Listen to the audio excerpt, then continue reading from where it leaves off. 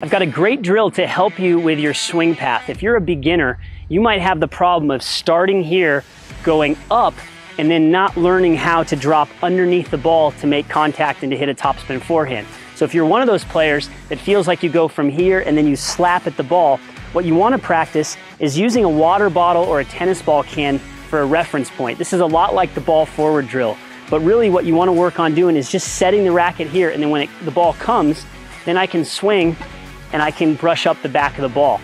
Hopefully from there, you can move up to this position and then learn how to drop the racket head where that water bottle is and get up underneath the ball. So again, I'm gonna start and I'm gonna use that water bottle as a reference, and then I'm gonna push forward and get underneath the ball. Once you get the hang of that, then I want you to start in this position and see if you can drop underneath the ball and feel that same feeling of the racket almost touching the ground.